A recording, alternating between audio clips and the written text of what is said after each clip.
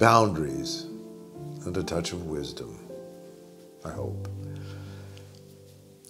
Much of my life has been, I think like many of our lives, a fascination with what is it that allows us to navigate the outer world, what are the boundaries that we must attend to, and what do we do if those boundaries start disappearing, which is to a great degree what's happening now. And for us, I believe it is always the question of where do we begin to essentially utilize wisdom in terms of our relationship to boundaries. And this is why wisdom tradition, my work on the tarot, has to do with what's called perennial wisdom tradition, meaning that if we begin to look at the world more like you would say in a dream structure, but a symbolical structure, we are not simply reacting to the characters and to the chaos, but we're starting to see that more like a weather condition, that these characters are arising almost symptomatically, a bit like that they're in response to the tides of chaos. But that doesn't define the day, so to speak. And this is where boundaries begin in the mental martial art of one's own mind, meaning what will I invest my energy in? And one of the great drains, as we know, is that we are so media-oriented that, but it's very surfacey. So it's chasing after things. It's if I got that, but if you think of like chasing shimmers on the shimmering water, you'd realize, well, there's no there. And so it leads to a greater emptiness, a greater hunger, a greater thirst. And this is what we see where individuals are incapable of stopping this almost carnivorous desire to have more. But inversely, that's also a great realization of emptiness. And I've also felt that there's a type of equation that the larger you need your expression to be by degree, there is a great emptiness that you are worried that will consume you. But if we have compassion for that, rather than casting aspersions on that individual, and begin to realize that all of the characters, the ones we like and the ones we don't like in the world, actually are an embodiment of a much larger conversation that isn't saying like a team, well, I'll take them on my team and I won't take them on my team. But actually, they're the reason why we are having to ask questions about boundaries. When you turn on television, you see people saying things that you realize shouldn't be said probably in anything other than a confessional, but it's just shared, and not realizing that part of who and what we are is like a container, and that we can leak.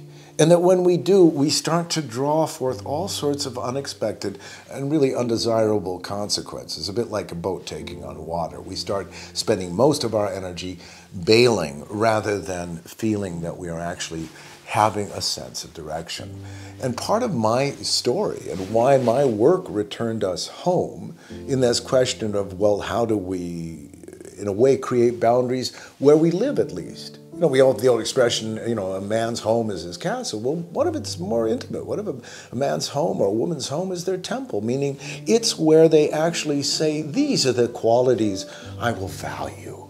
This is the universe that makes me say yes, and I feel alive, and I look at the faces of those I love. I look at my pets, I look at the plants I'm growing, and I think, you know what, I like this part. I like this story. And I know everything else is going on. The world's afire in a sense. But is it really at my door? Because if it is, that's a different question. And the fire has been at my door, and that was a different conversation.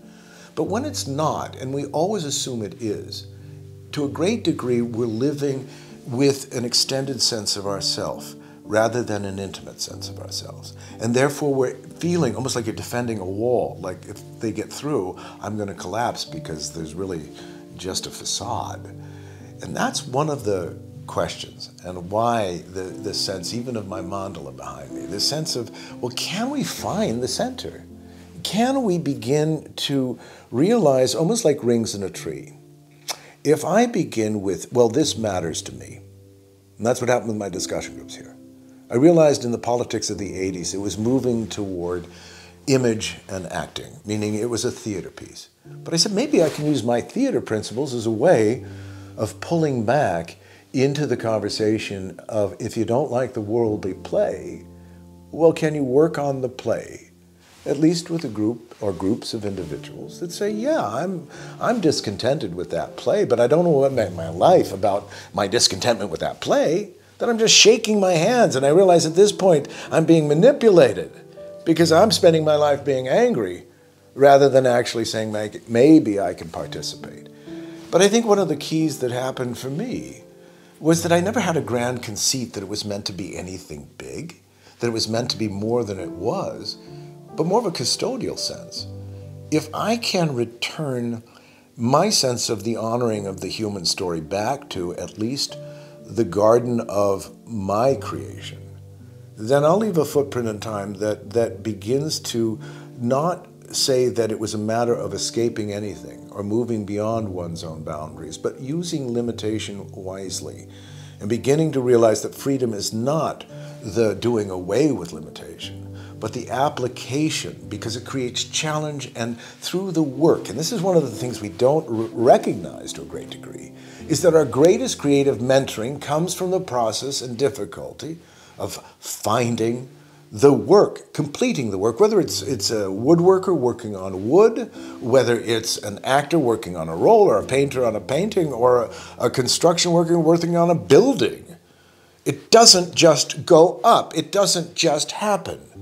And I think that when we assume that that will happen, we then begin to give ourselves to a falsehood that maybe there's a shortcut. But what are we shortcutting from? For more leisure time to watch more TV? To be on the phone a bit more? If we think of, well, what is the invisible hand, essentially? What is it that at the end of our days somebody says, well, did you do something? And we think of, well, yeah, I took the resistance and at least in my own way tried to make something of it. I didn't take the resistance as a given. I took it as a way of bringing something to the table. And so maybe that's the whole question also with boundaries, is how do we bring something to the table? How do we not make boundaries the imposition of boundaries and laws on other people, and really impose them on ourselves and say that I will do what I can do within the context of where I live. And that's really all I can do. The rest I'll have to look at like the great ocean that I'm on. I wish it was calm. Oftentimes it's not. But you know what? It's turned me into a good sailor. In other words, I know that life teaches adaptation. And if we understand ourselves, then we understand the vehicle we're in. And we wisely choose to not share everything, to not simply assume that what is in here should be spilled out there, but to a certain degree to keep certain secrets secret, because it allows us to really engage in a deeper story, that to be human is not really to figure one another out, nor to judge one another, but to finally realize that the radiance and the eye of another is the revelation, as they say with Namaste. I recognize the God within you.